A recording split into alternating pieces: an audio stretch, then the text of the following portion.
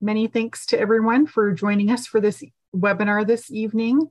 This is a webinar series for the Bridging Knowledge Scholarship students at San Jose State University. And tonight's presenter is George Gottschalk. He is the Director of Acquisitions at the University of Illinois, Urbana-Champaign, and he will be presenting information tonight for everyone who's joining. This meeting is being recorded and closed captioning is available. If you have any questions, please feel free to pop them into chat. And after George's presentation, he will also offer a Q&A portion. We thank you for joining us, and I will turn it over to George. Okay, thank you, everyone. And so this is, well, I tend to be a little more casual, so I hope that's okay. I did prepare some slides. They're very basic slides, and they're more for talking points, but I will send those on to Cindy so they can be added to wherever it is you're storing such things. So you can see I got, it's very fancy. Just used a template that the university library provides us, and I didn't title it anything grand, just collections, acquisitions, and technical services in bridging knowledge. So I did make some slides that I'm going to talk through, and I want to make some key points, but I think the richer part of this will come in the discussion. So I'm not going to breeze through, but I will go through relatively quickly in hopes that we can have more of a conversation rather than just me talking at you. But let me go ahead and start the part where I am talking to you. So, okay. Oh, okay, there we go. So one of the, my work is, I work at the University of Illinois at Urbana-Champaign. Prior to that, I worked at Rogers State University in Northeast Oklahoma, which is a much smaller university with about a 3,000 FTE enrollment, as opposed to like 45,000 at Urbana-Champaign. So I've worked in the very large and the very small.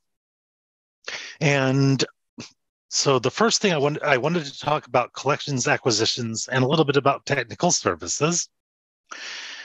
And in terms of collections, the thing that I think most people think about are the purchased and leased collections, meaning those books are obvious, books, print books and ebooks, but they're increasingly streaming media is a big deal in lots of libraries, public, academic, and otherwise.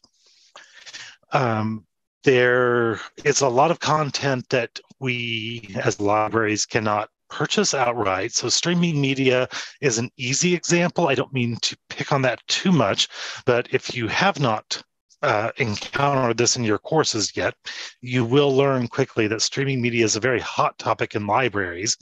And films are kind of in an emergent area. So many of you may not be familiar with ebooks as they existed even 15 years ago, but ebooks were puzzling to people. So the first thing that got adopted as electronic resources were journals and serials, because you can compress a lot of space by having things online. And many of you in your classes have probably searched EBSCOhost databases as one example.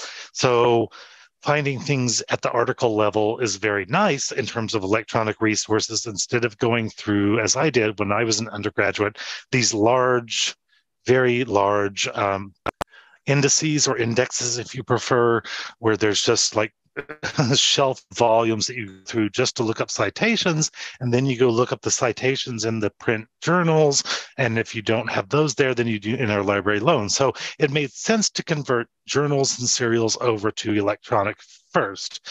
Ebooks was a little later to the game. I think the world has sort of figured out ebooks now. It's not a perfect landscape, and we can talk about that if you would like, but it has at least pretty routine. Streaming media. So streaming media is the next area of sort of maturation for libraries and markets. And streaming media is big money. So there are more people, for example, who want to watch streaming film than there are who want to read an academic ebook, as an example. So and for those of you who have already had an opportunity to dive into intellectual property and copyright, film and music are extremely complicated areas of intellectual property. And because of that, it's very hard to just outright purchase things. It's possible. There are some things that allow for that. But as one example, if we take Stranger Things from Netflix, many of you might be fans of Stranger Things. Netflix is not going to license that for anyone to buy over the long term because it would not be consistent with their model.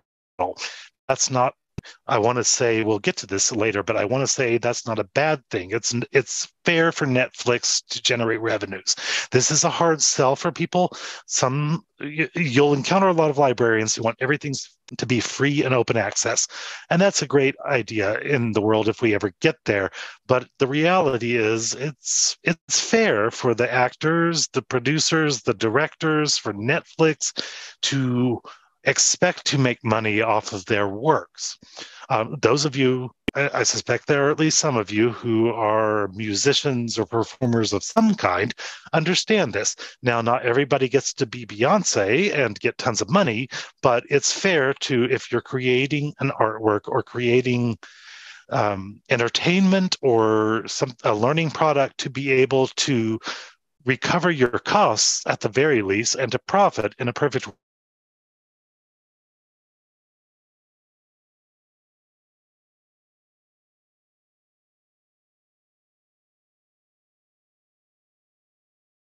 world.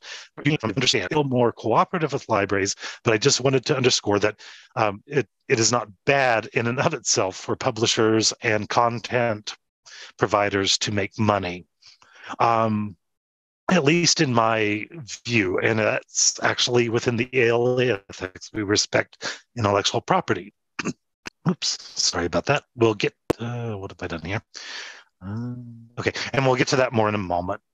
So the purchased and leased, the products that you buy and or lease, such as EBSCOhost databases, for the leased example, those are what people tend to think about in terms of collections. For those of you who we hope will be able to find an opportunity to serve your tribal communities, I am going to encourage you to realize that there are institutionally created collections as well. So those are not necessarily acquired in the same kind of way. Archives are a good example. In any institution, archives, first and foremost, are the record keepers. So for example, at Illinois, the university archives, their first and foremost mandate is to be the record keeper for the University of Illinois. Now, they do hold other archives, and they do sometimes contract for that, for cost recovery. There are, for example, Gwendolyn Brooks, the poet, was very big in Illinois, as was Roger Ebert, who attended the University of Illinois, was a film critic. We hold those papers at Illinois, and so the university did bid on those as a right to hold those papers and curate them over time. But for the most part, if you start with the premise that archives are being built off of records that are being generated by your institution, and within tribal libraries, for example, tribal libraries, archives, and museums, they're also often the same entity, not always, but those archives tend to be generated by the tribal government because you need a record keeper and a record holder for the tribal documents. So those are institutionally created. And then there's what I call the library created and curated. Now, some of these are digital collections, and the best example I could come up with is, so in a lot of libraries, they're digitizing things that libraries hold. So at Illinois, there's a big newspaper project. Well, in tribal libraries, newspapers, newsletters, things that communicated with the community are an example of a collection, even though it may not already be curated and collated as such, but it is a collection And so I suppose technically you could say it's under institutionally created, but to my mind, there are cases where libraries intentionally create and curate collections that would otherwise not be regarded as collections. And given the focus of the program that I believe the Bridging Knowledge Scholars have, many of you are focusing on digital collections. So this should resonate with a lot of you at this point in your degree program, is that there's lots of things that can be digitized. Prioritization of digitization, right? That's a mouthful, is always an ongoing challenge. And I'm sure that many of you could tell me more about that than I know, but just know that there are things within, for example, the library itself, or the library itself may be the prime mover to identify things that could be a collection that can be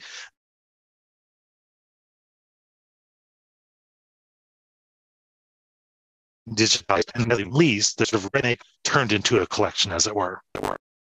Okay. And so I hope this doesn't feel too disjointed, but I wanted to touch on the things that drive collections in general. Resource sharing is a big principle in libraries. Within tribal libraries, most tribal libraries and tribal college libraries that I know participate in some level of interlibrary loan. Now, there are probably more borrowers than lenders. The interlibrary loan is pretty straightforward. That one, most of you have encountered. If you have not, then I encourage you in your research to find an article, a book, or some other product that you would like to use in your research or for writing your papers that is not available to you at San Jose State, so that you can utilize interlibrary loan.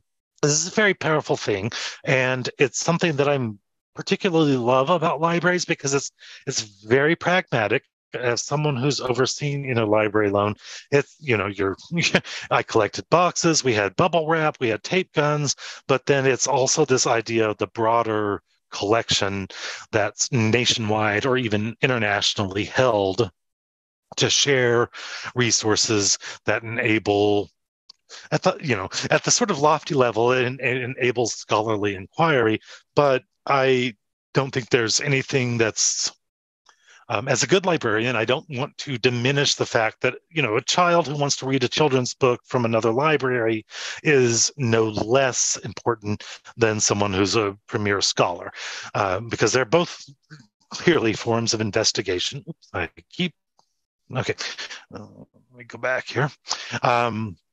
They're both critical constituents within your library, and a child who's 5 years old has a robust research agenda, as it were, as much so as a worldwide scholar, and in fact probably a higher stakes one.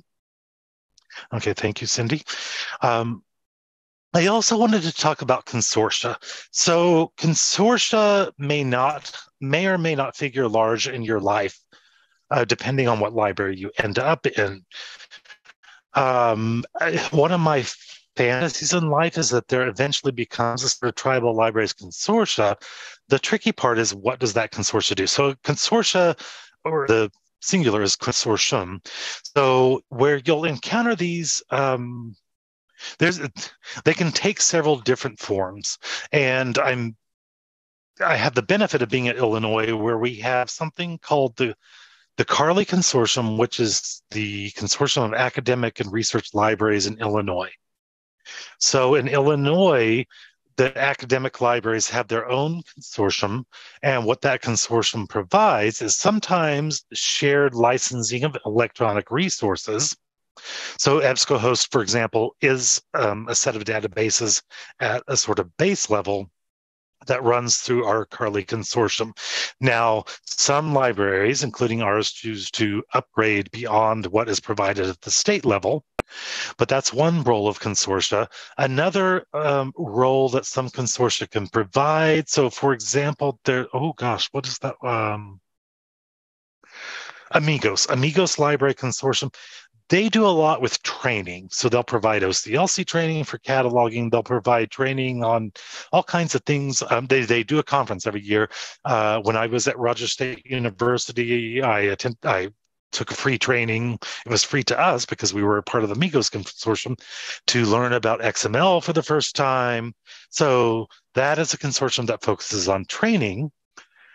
Illinois is also part of the Big Ten Academic Alliance, and there are some other large consortia around the country that do a lot with negotiating different resource deals and also try and create what we call shared collections.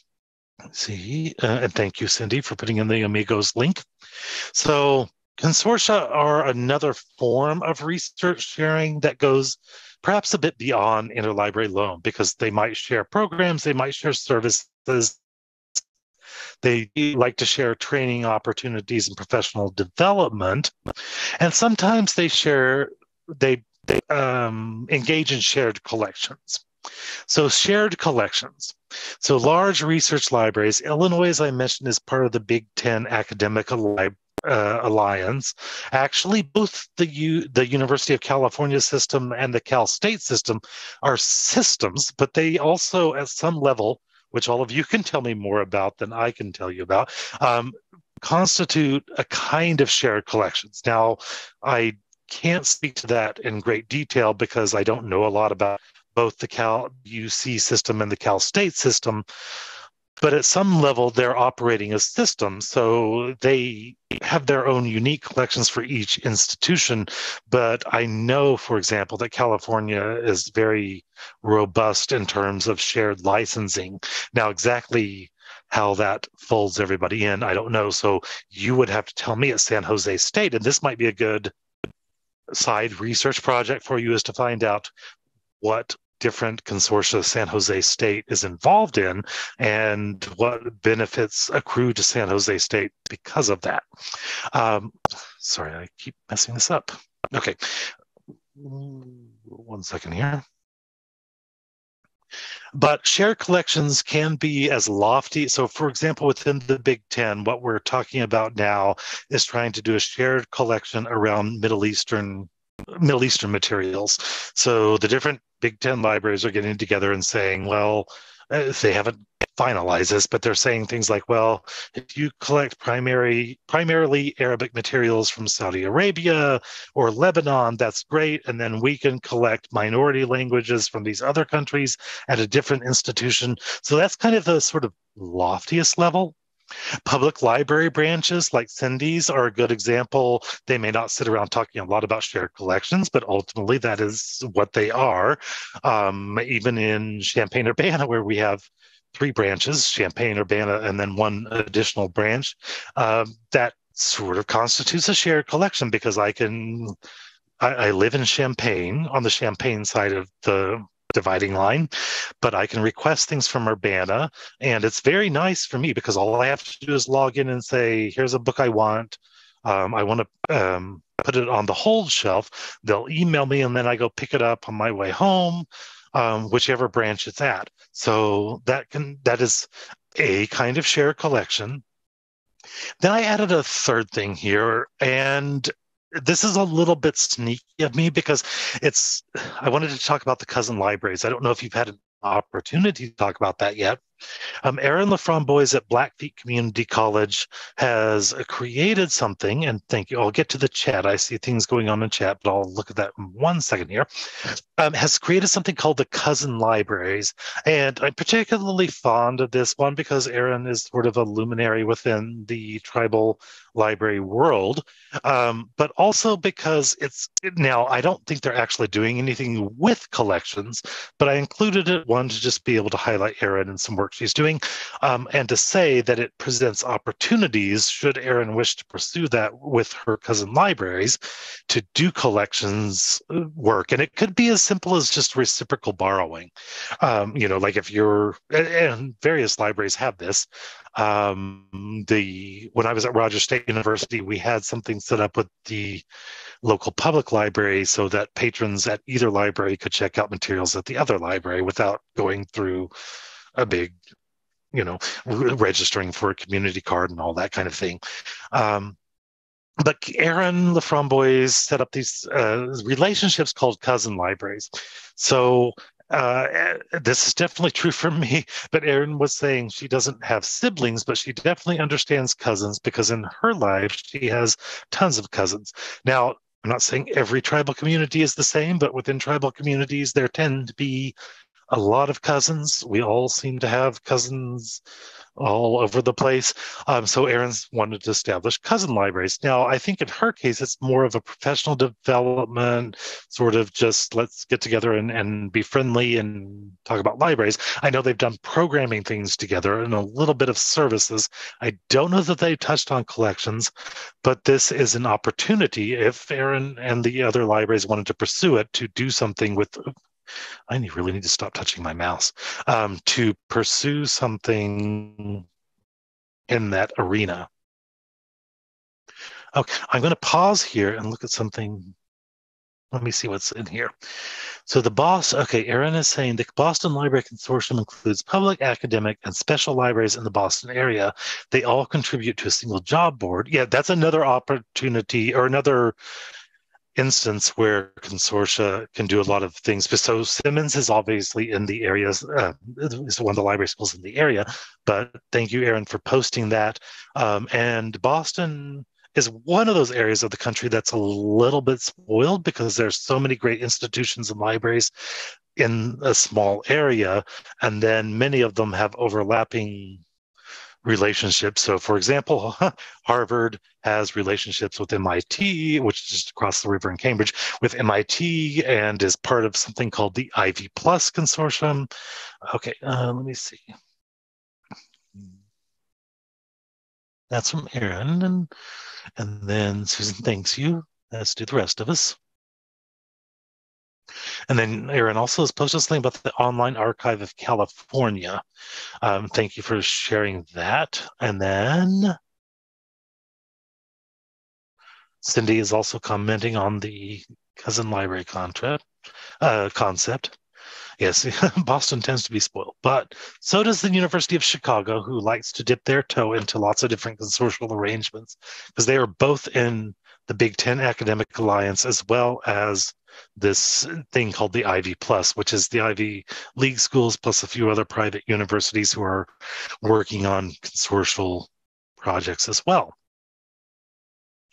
So I put this slide here about intellectual property. We talked about this because within collections, this is something that I myself, before I went to library school, did not really think anything at all about, for example, when blogs first became a thing. I don't have an active blog right now, but like everyone, I started 15 different blogs at one point, and I was freely posting images from other people, which I now know is copyright violation.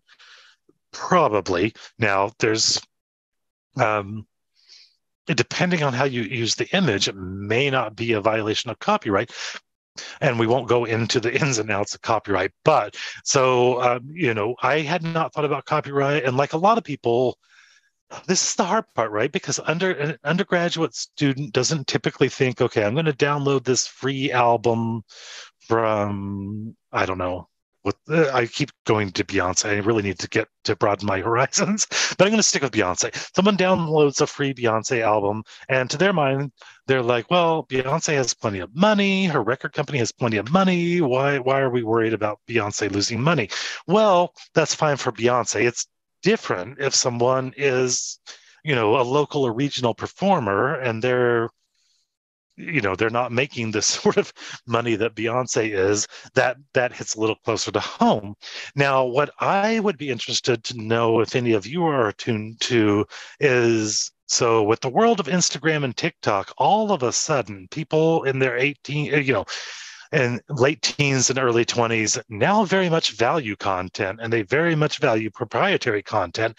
Now, they probably did before, but TikTok and Instagram are platforms where everybody sort of is very into their own individual content. And if they're looking to monetize that, then that in some ways helps them understand that, if they're stealing from Beyonce, they're technically stealing from Beyonce. And if they're stealing from someone who's a lesser known artist who isn't making that kind of money, then maybe this is the entree that helps that conversation begin. Now, Again, I don't want to go too much into copyright because there's lots of complaints about copyright not being perfect. Many of you may have already steeped yourselves enough into that to know more than I do. I've learned about copyright multiple times, and then if I don't have to use it over and over, then I forget the details. It's very complex, but in short, as librarians professionally within the ALA ethics, we agree to uphold intellectual property. Now, you're all in a unique position in a sense, but also not. So this is a discussion that I have from time to time with people. So there's indigenous intellectual property, and as many of you know, some things are held by the community as opposed to an individual, but also not everything, or for example, a storyteller has a sort of right to a story in a way that isn't recognized by US copyright.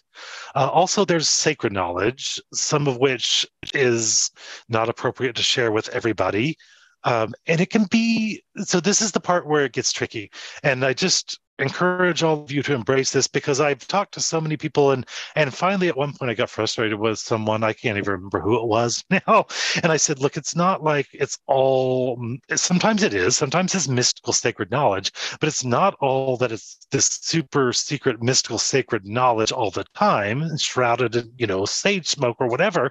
Sometimes it's just as simple as we've been around for a very long time and we've got protocols for handling our stuff, and it's our stuff, not yours.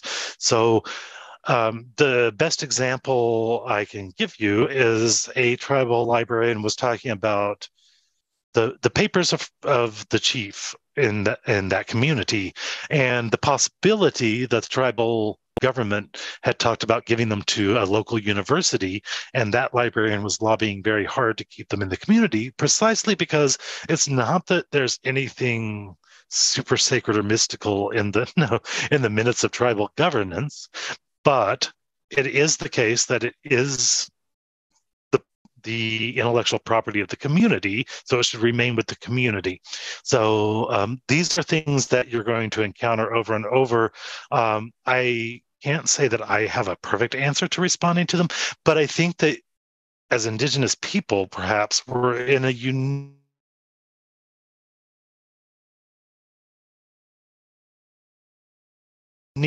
better at one who's like an 18-year-old who just wants to download some album somewhere, because we understand the value of knowledge. Now, I'm not trying to oversell this and say that we're the only communities in the world who have this, but it is the case that knowledge is different in our communities than it is in the broader culture, and it doesn't always matter who's making what money or who owns what rights.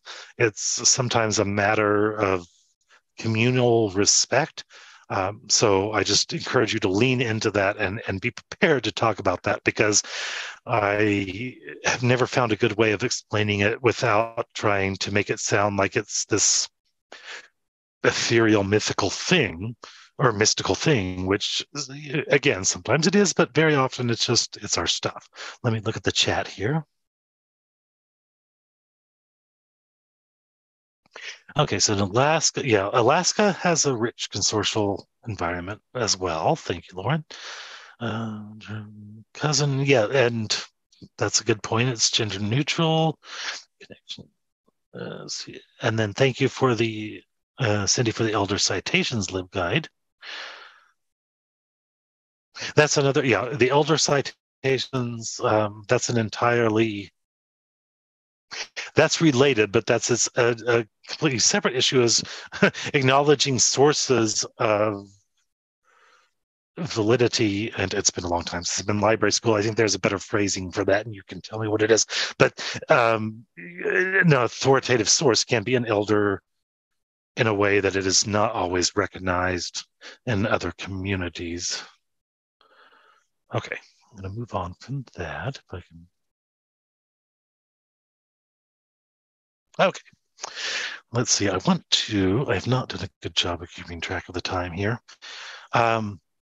Okay, so I wanted to talk a little bit about acquisitions because that's my day-to-day work.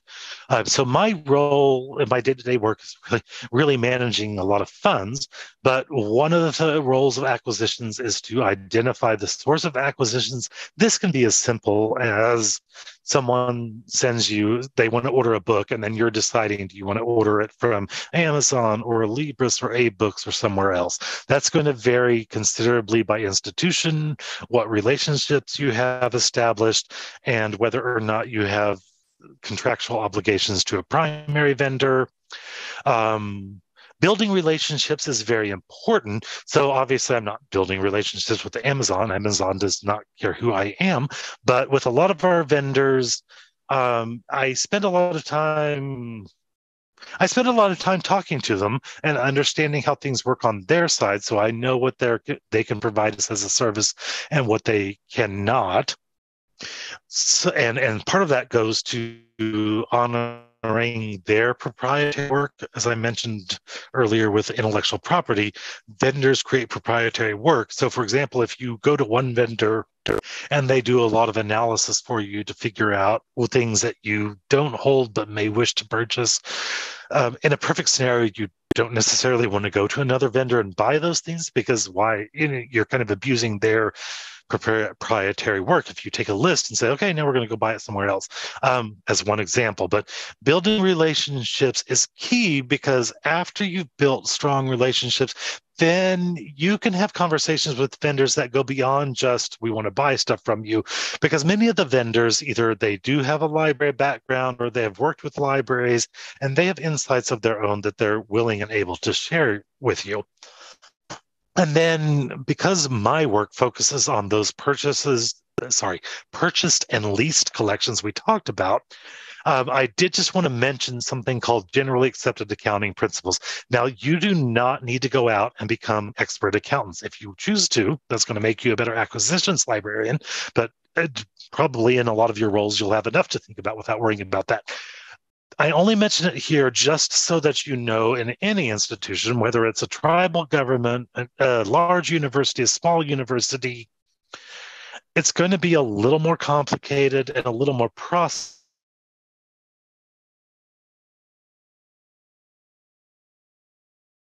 oriented on our individual card, and we're happy in life.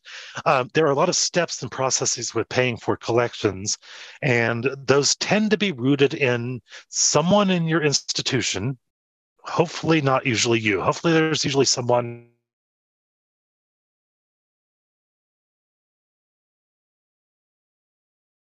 within the government or university to be responsible for expenditures.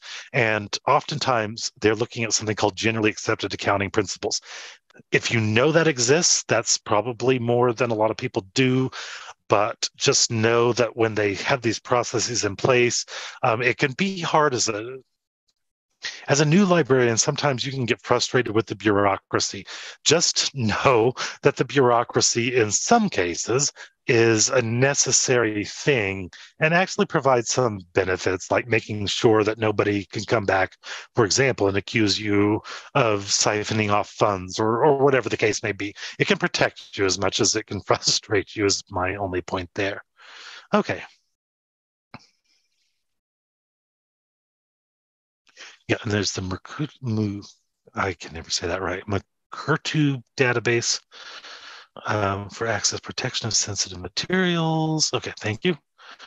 And thank you for putting in the gap for libraries.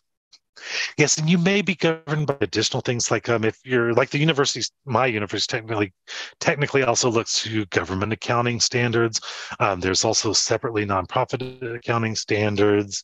Just know that there are accounting standards, and so often that will inform the processes you use. Okay, let me see. Oh, there's a clock. Okay.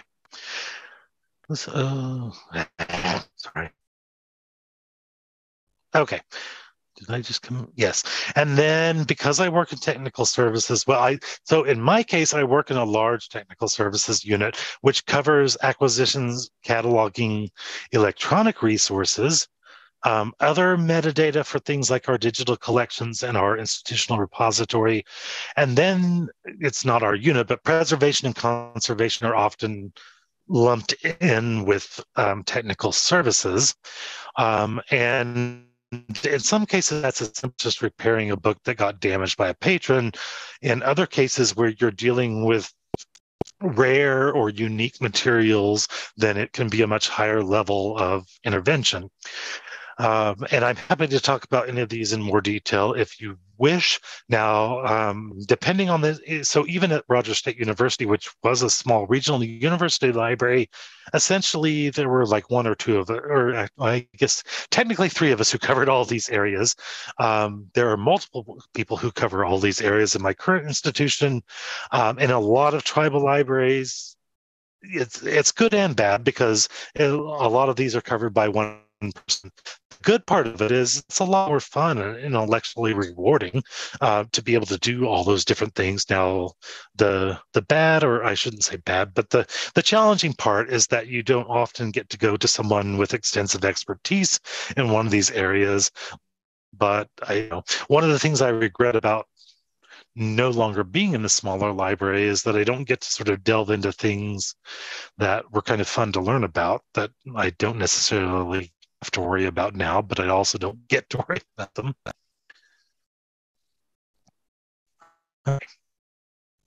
Yeah, and there's lots of, I'm sure you've talked about this with Cindy, besides accounting, project management, process improvement, there's no end to things as a librarian that you can learn. Now, this is not something that's planned as part of my talk, but one thing I will tell you that annoys me about my current institution are the librarians who want to reinvent the wheel. So project management is its own profession. Feel free to draw from that profession without having to figure it all out on your own. And you don't have to become a project management expert. You may have people in your institution who can help you with that. I only mention this because it's great. Like as librarians, we love to learn. We love new ideas. We love new processes, new things to look at. The problem I have is I'm in a large library and everybody wants to build everything from within. And for me, that's both a waste of time and also not necessarily honoring the expertise that exists by other professionals. So I'm just going to plug that in there as a sudden last minute thing that occurs to me. Okay, and then very briefly, I think given the nature of your program, the fact that you're far enough into it, most of you, that I don't need to belabor this, but I did want to talk a little bit about Indigenous values. So we've already talked about intellectual property. So the nice thing, I think the beneficial thing, and the thing that you can sell, as it were, about yourselves is that all of you likely have respect for multiple paradigms of intellectual property that go beyond just the U.S. code for copyright, and which can inform a richer understanding of working with materials in a respectful way, because the same principles that apply to working with the tribal community also apply, for example, if you're working in a large university archives and you want to go out and work with student groups, the same things apply. They might be scared or confused or doubtful if someone from the university archive shows up and says, we want to take your stuff. That for any community that is either not familiar with these kinds of institutions or feels marginalized at all, being able to have conversations that talk about respecting the work that they produced and why you want them in your collections is valuable. In terms of relationships, so I mentioned here constituencies, funders, vendors, and publishers, and your colleagues. So the other thing too is that, and again, I'm not trying to turn us all into like we're all perfect because we're Indigenous, but I do think that we have protocols for relationships that perhaps make us more alert or attuned to interacting with others. And I did want to briefly touch on this word sorry about this word constituencies. So a big, I don't know if you've encountered this, a popular thing that occurs in library schools is to talk about customers versus patrons versus users. Okay, that's all well and good, and there's a place for that, and you should think about what makes sense for your library and your professional values. But I tend to think in terms of constituencies, because whether you're in a tribal library dealing with elders versus small children, or in a public library also dealing with elders, whether they're called such or acknowledged as such, or small children, or in an academic library where you're dealing with PhD researchers versus incoming freshmen versus community users of the library. It's rare that there are times when we'll think broadly about patrons or users or whatever term you want. But the reality is often you're going to be thinking about a set of constituencies that have shared characteristics, and then hopefully the individual in front of you, you're just treating with dignity and respect. So it doesn't really matter if you call them a patron or a customer in my mind, because you should be dealing with them as an individual rather than whatever term your library uses. So that's just a carryover from obviously in library school, I got tired of that discussion myself. So that's my little bit there. And we can talk about that more if you feel passionately about that.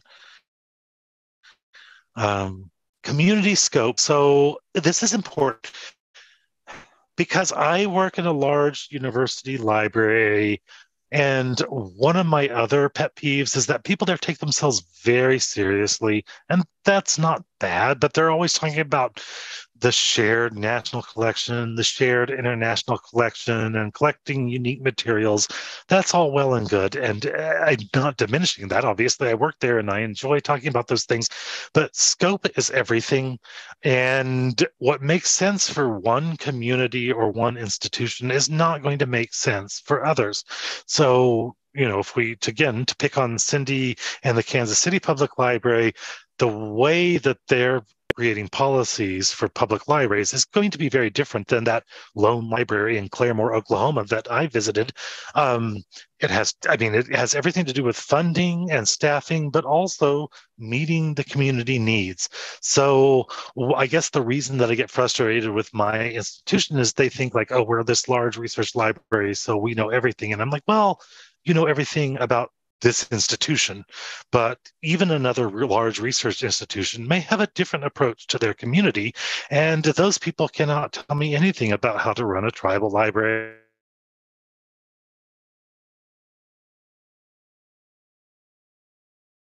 or a small library. So in whatever context you're in, that you obviously you scope it to your community a lot of time, and that you be aware of the sort of governing institution, your parent institution. It varies for public libraries. All of you can tell me more, including Cindy. Sometimes it's a county, sometimes it's a city entity. But, obviously tribal libraries are often reporting up to a tribal government. And again, not to pick on Aaron, but a lot of the tribal college libraries, so technically Aaron's in a tribal college library, but a lot of the tribal college libraries are also the tribal community library. In some tribes, that's not the case. And so for the Muskogee, we actually have a tribal college library and a tribal library that serve different purposes. But that's, it's going to vary dependent on the community. And it's going to vary dependent on the community with another example are community college libraries are actually, I've never worked in one. I've always wanted to, because they sort of straddle the role of public libraries and university libraries. And everybody I've ever known who's worked in a community college library has loved it because because they get to sort of touch on all those different areas. So community college libraries actually are another venerable set of libraries that have different perspectives. Advocacy. I apologize. It's this mouse is super sensitive. If I touch it, okay. Advocacy and expertise. This is definitely true in any environment. Now, with public libraries, despite, without getting political, despite what's going on in the country, obviously there are some challenges for public libraries, but I also feel like as a country, regardless of some issues, most people tend to value public libraries or strong public libraries. And there are statistics that bear that out.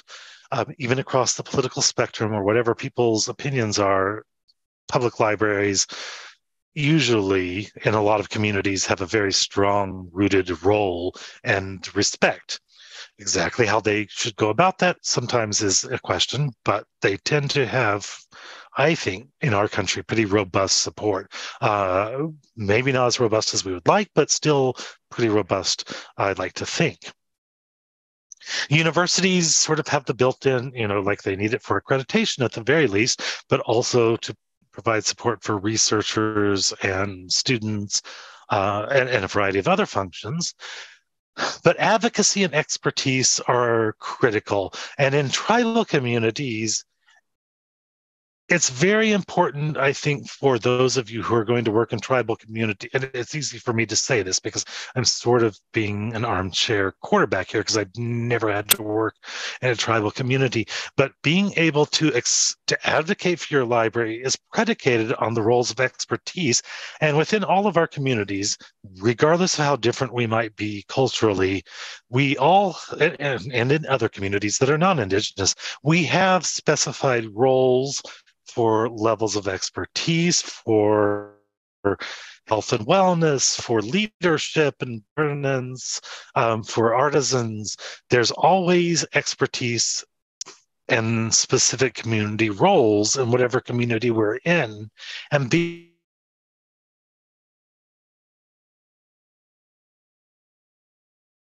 able to stay carving out what your library does for that tribal community, I apologize, so you might hear a train in the background, is going to be critical to you.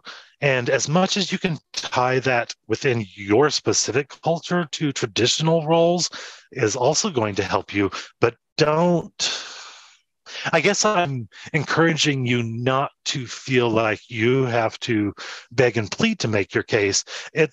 This is also a thing that I see happen in libraries across the board, is sometimes libraries try so very hard to say, oh, we want to serve the community, we just want to be here for you.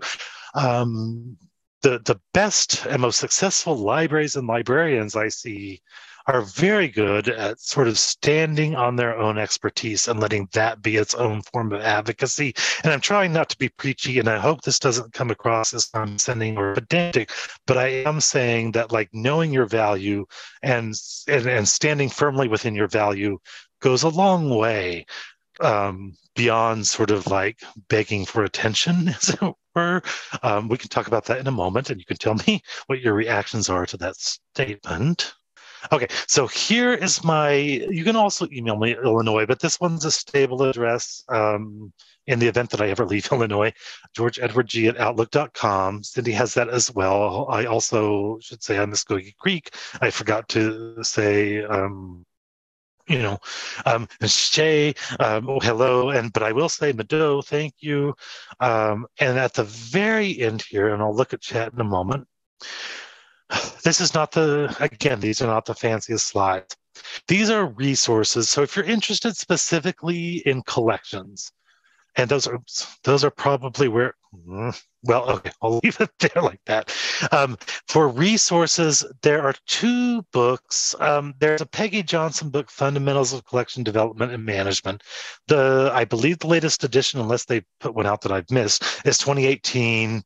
It's a much slimmer version, but it hits the highlights and probably will work for most people. A lot of library schools like to use this Seponaro and Evans text, which has had a few different authors. G. Edward Evans has been there for a while.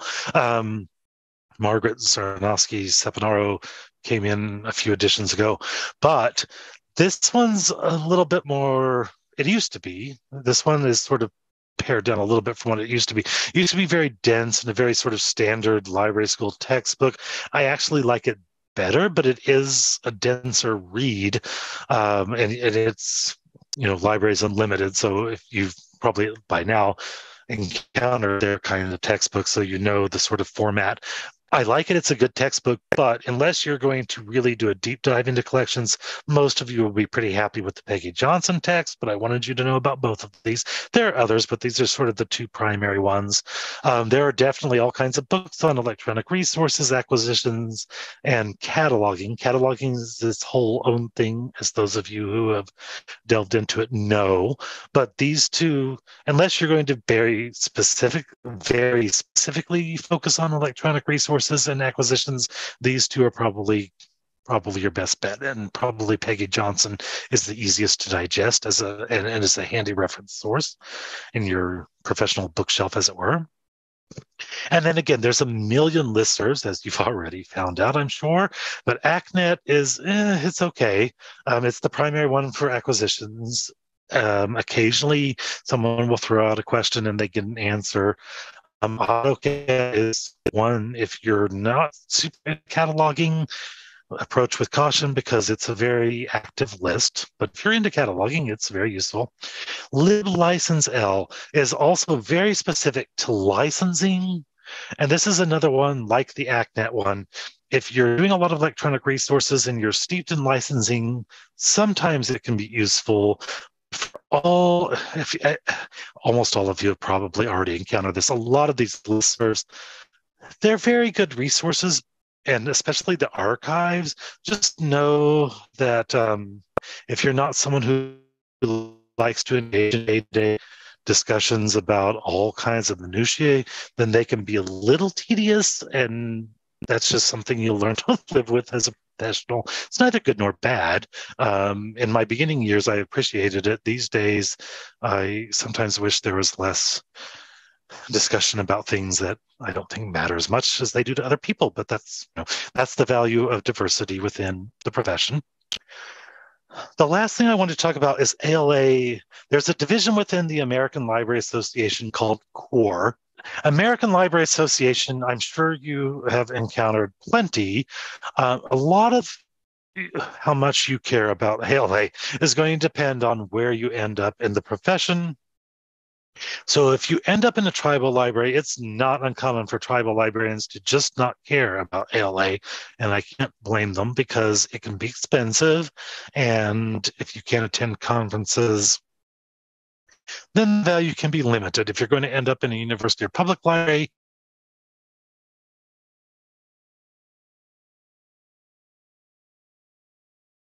options work within your communities, and that's great.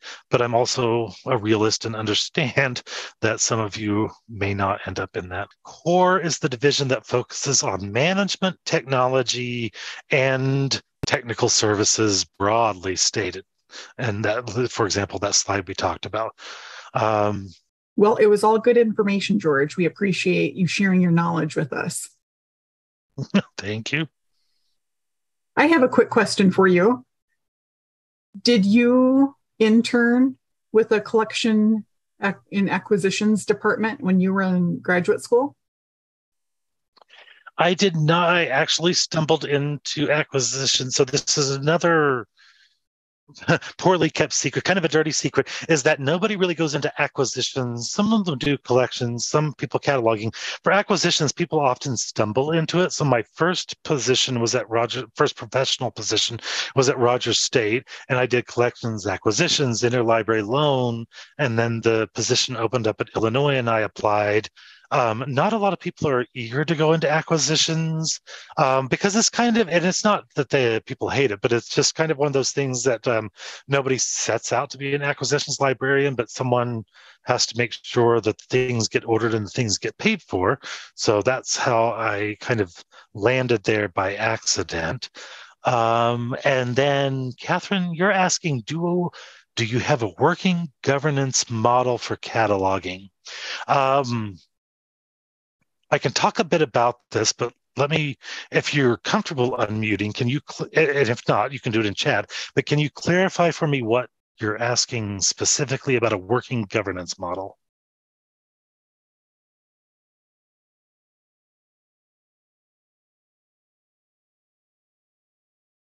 Okay, Catherine, let's see, are you still here, Catherine? I will tell you a little bit while maybe you're formulating your response.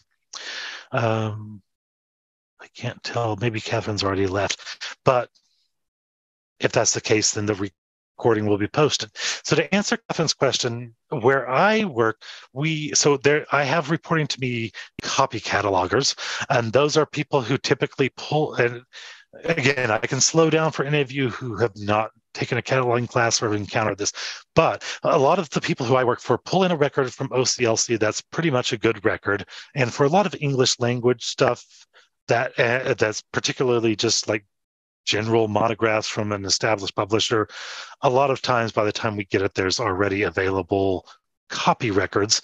We also have people who specifically focus on original cataloging, and that could be an English language publication that isn't widely held, where people are essentially going into OCLC and creating a MARC record from scratch. Where most of our original catalogers are focused are, in our case, because we're a large university, on foreign language materials, for which there's not a lot of copy cataloging records, or they're not in the cataloging language of English. So there might be a record for an Arabic book, but it's for an Arabic library as opposed to a US library. And that's very brief, and if Catherine, wherever you are in the world, if you want to reach out, I can tell you more about it if I did not answer your question. But it's going to vary a lot of time. And a lot of places, that's how it's going to work. There's going to be people who slam in the records for which there's easy copy, or they're buying vendor records, and then a group of specialists who create records for things that are very unique or don't have an existing record in OCLC.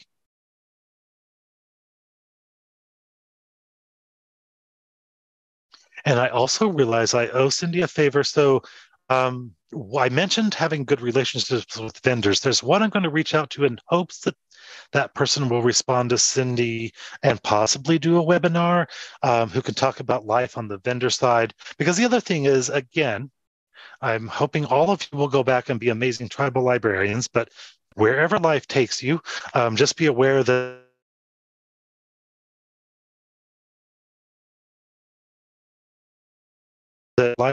and I hope all of you prove me wrong and you become experts in your tribal communities. But if you do not, then, or if they don't have an opening at the time you're going back, then just be aware that you don't have to stay within libraries. Specifically, you could work for a vendor and they need people with an MLIS and expertise. And so I'll try and get that person connected with Cindy. Well, wonderful, George. We're almost at time. We thank you so much for joining us this evening and sharing your knowledge and your career with us. Okay, thank you all. And again, apologies that we didn't have more discussion, but I hope that you found this useful. So thank you all for taking your evening to be here. Yes, we appreciate you very much.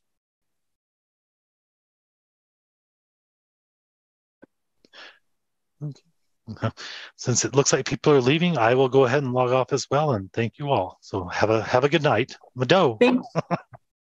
Good night. Thank you.